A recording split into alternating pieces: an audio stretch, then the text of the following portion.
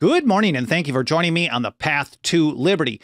I'm Michael Bolden with the 10th Amendment Center, and this is the Fast Friday edition of the show for July 15th, 2022. And on this episode, I've got some seriously ignored or maybe just hidden history behind the 13th Amendment to abolish slavery. What most people seem to not know, or maybe in some cases they don't want you to know, is that the primary text of the amendment, Section 1 of the 13th Amendment, was intentionally copied from text drafted originally by Thomas Jefferson for a proposal back in 1784. I'm going to get to all that in just a moment, but first of all, a quick hello and a huge thank you for being here. I really appreciate it, whether this is your first episode or you've been here for every single one since day one. But since it's Fast Friday, I promise not to take up too much of your time. Let's see if I can get this out to you in the next 15-ish minutes. And I should point out that if you want to follow along with the stuff that I'm mentioning in this episode, I've got a show links section that will go with this episode. I publish a blog post for every episode about 1 to 2 hours after the live stream is done. You can find that over at 10thamendmentcenter.com/path to liberty. It's all spelled out, 10thamendmentcenter.com/path to liberty. And let's start out with Jefferson's Monticello.org, which a couple of years ago put out a press release, it's like 6 years now, about displaying the original copy of the 13th Amendment. And they said the 13th Amendment, signed by President Abraham Lincoln, which is an interesting story in and of itself, in 1865, abolished slavery and outlawed involuntary servitude. It declared that, quote, neither slavery nor involuntary servitude, except as a punishment for crime whereof the party shall have been duly convicted, shall exist within the United States or any place subject to their jurisdiction. Interesting. Now, that story about signing by Abraham Lincoln, there is some story to that. Here from the California African American Museum, which has some really interesting history on this, they point out that the President of the United States has no formal role in the amendment process under the Constitution. They are correct. All the same, the January 31st resolution was sent to Lincoln, and he added his name to it along with the word approved. Fascinating. On February 1st, 1865.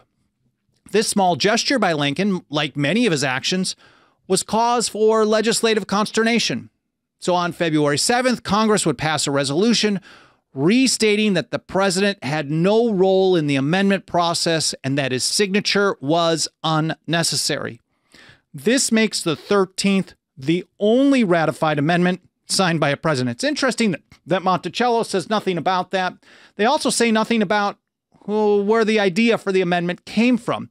But here at CAAM, they say the 13th grew from Lincoln's Emancipation Proclamation on January 1st, 1863, which proclaimed that slaves in the U.S. states then in rebellion were free.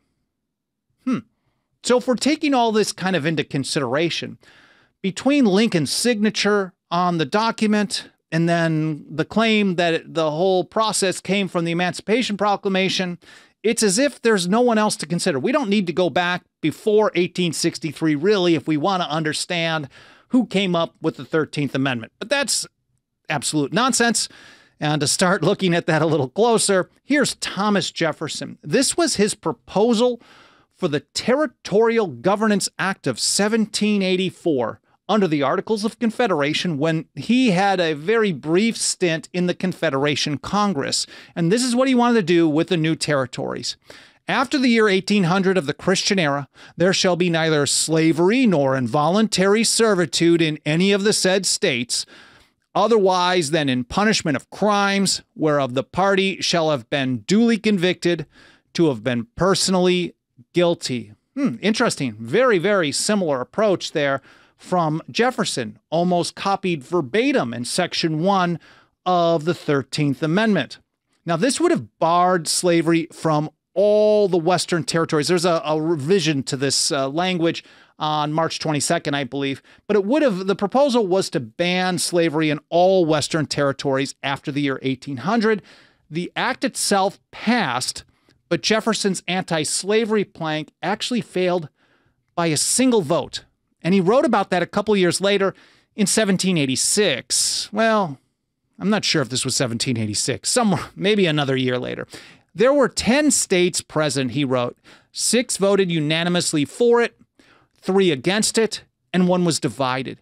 And 7 states, 7 votes being requisite to decide the proposition affirmatively, it was lost. Jefferson lamented this way. He said, "The voice of a single individual of the state which was divided, or of one of those which were of the negative, would have prevented this abominable crime from spreading itself over the new country." Thus, he wrote, we see the fate of millions unborn hanging on the tongue of one man, and heaven was silent in that awful moment! Exclamation point, highlighting that. But he continued, there's still some hope. He wanted to see this changed, but it is to be hoped it will not always be silent, and that the friends to the rights of human nature, talking about this being a natural right to live free, right? Which is interesting if you consider the hypocrisy in his personal life, but that's not the conversation we're having today. I just want to mention that briefly, but point out this is hidden history that most people never learn. The friends to the rights of human nature will in the end prevail. And on 16th of March, 1785, it was moved in Congress that the same proposition should get another consideration. He said it was got 8 votes to 3. So it was able to be referred to committee to be considered further. So it was getting a second shot just a couple of years later. And it did actually get incorporated, not exactly the same, but very similar to the first part, as Article 6 of the Northwest Ordinance of 1787, which starts out very similar. There shall be neither slavery nor involuntary servitude in the said territory, otherwise than in the punishment of crimes whereof the party shall have been duly convicted. This is an ordinance for the government of the territory of the United States northwest of the river Ohio. That's the official name. So unlike that ordinance's famous anti-slavery clause, it was well known throughout the early period of the Republic, Jefferson's defeated provision in 1784 would have applied south as well as north of the Ohio River. And not only did the Northwest Ordinance version water it down by just narrowing the region, but it also added a fugitive slave clause. So even though it was highly respected, it wasn't nearly as strong as the Jeffersonian version. Anyways, provided always, his original version, provided always that any person escaping into the same from whom labor or service is lawfully claimed in any one of the original states, such fugitive may be lawfully reclaimed and conveyed to the person claiming his or her labor or service as aforesaid. That's the fugitive slave clause in Article 6. Now, if you go to the Wikipedia page, and this is kind of just a quick aside, I wanted to include this because this is a hidden history.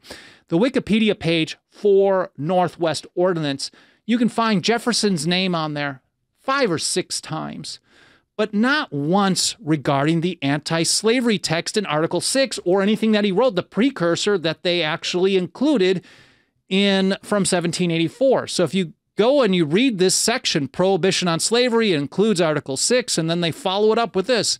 At the time, no one claimed being responsible for this article. Sometime later, Nathan Dane of Massachusetts claimed he wrote it, and Manasseh Cutler told his son Ephraim he wrote it. But we know that isn't the case.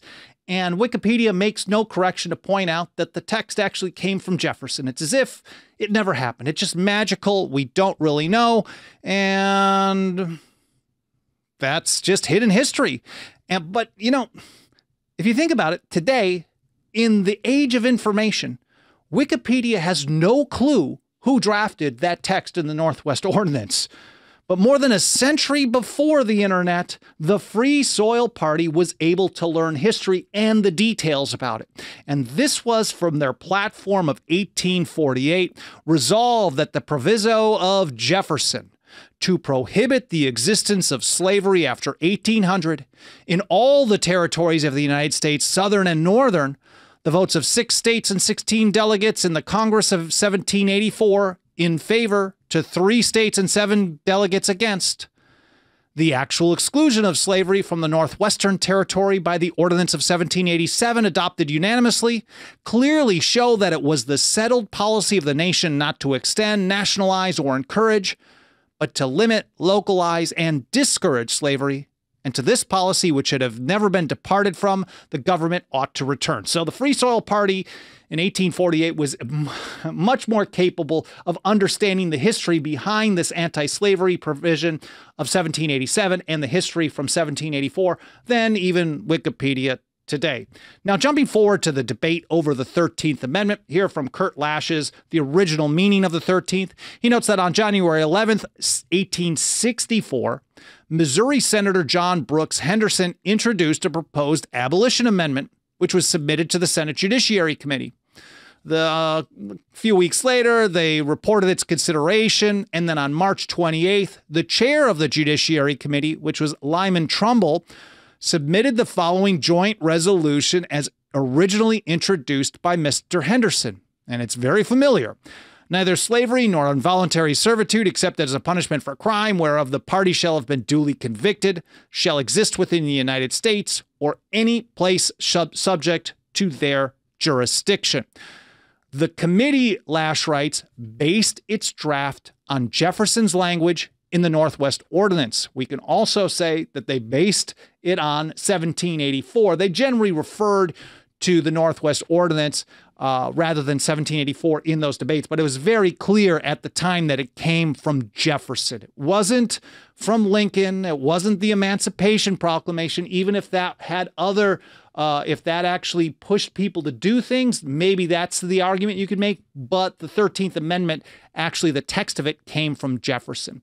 And here again from Kurt Lash, he said, the narrow scope of the proposed amendment raised objections from the radicals, like Charles Sumner, who appreciated that the proposed draft was based on, and this is in Sumner's term, the radical abolitionist, the old Jeffersonian ordinance, sacred in our history.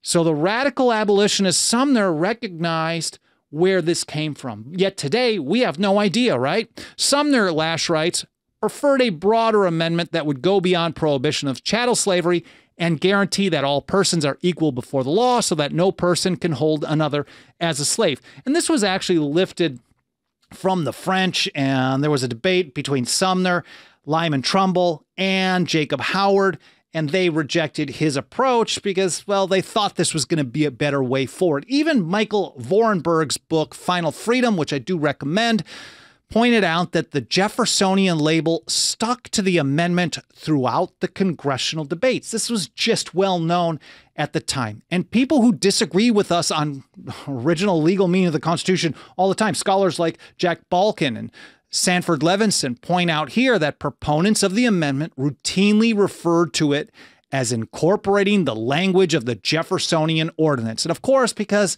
they don't like Jeffersonian principles of government, they want to downplay that. And they say, well, they just wanted to use that because his name held weight with some people who were on the fence, and this way they could get the thing passed. And maybe that was part of it. But Howard himself actually had something else to say. And according to him, this historical language was well understood by the public, so there could be no confusion. Here in his own words, the language is well understood, well comprehended by the people of the United States, and that no court of justice, no magistrate, no person, old or young, can misapprehend the meaning and effect of that clear, brief, and comprehensive clause. So they went with the Jeffersonian ordinance because everyone was familiar with it. It was a very popular one as well. Here's Thomas Jefferson in a letter replying to James Heaton. This is, I think, 44 or 45 days before Jefferson passed away, May 20th, 1826. Heaton had asked Jefferson to write in favor of the abolition of slavery. And here's how Jefferson put it. The revolution in public opinion, which this case requires, is not to be expected in a day or perhaps in an age, but time, which outlives all things, will outlive this evil also. My sentiments have been 40 years before the public. So he's actually referencing his ordinance of 1784, the part that didn't get passed. My sentiments have been 40 years before the public. Had I repeated them 40 times, they would only have become the more stale and threadbare.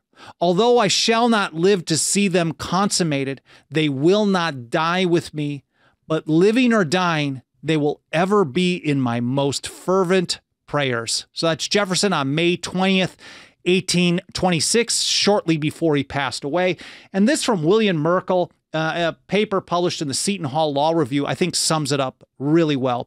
The failed anti-slavery provision of 1784 is perhaps one of the most significant legislative clauses that never was. Quite apart from questions respecting its likely effects on the future spread of slavery if it had taken effect, the provision established an important milestone in the history of anti-slavery constitutionalism in the United States, marking out the first attempt to write free soil provisions into a national constitutional instrument. Well, I hope this hidden history lesson was interesting. I hope it was educational, more important than anything. I hope you learned something. I can't thank you enough for spending some of your time with me today. If you support us getting this kind of info out to more and more people, nothing helps us get that job done more than the financial faith and support of our members. You can join us for as little as $2 a month over at 10thamendmentcenter.com/members. Again, 10thamendmentcenter.com/members. Again, thank you so much for being here. I hope you enjoyed the episode. I hope you have a great weekend, and I'll see you next week here on the Path to Liberty.